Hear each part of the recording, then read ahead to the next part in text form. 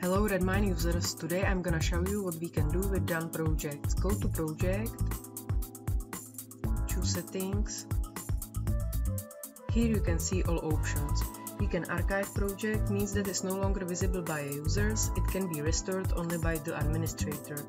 At the end of this tutorial I'll show you how to behave these two options. We can close project, means that it's read only. We can copy project, delete project, but use it only with clear mind because there is no option to restore it. Generally it's not recommended data deletion. We can create a sub-project, template, we can do must change. Now I'm gonna archive this project and then show you how to unarchive as an administrator.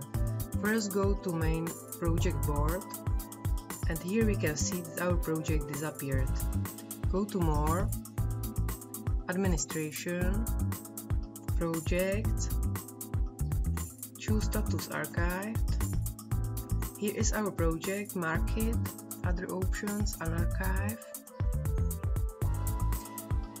And let's have a look at the board with all project, and here we can see that our project is back.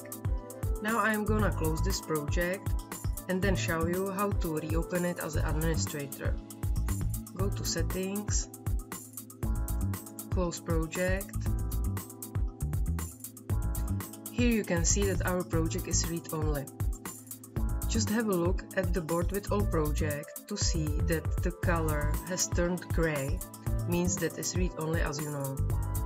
Go to more, administration, project,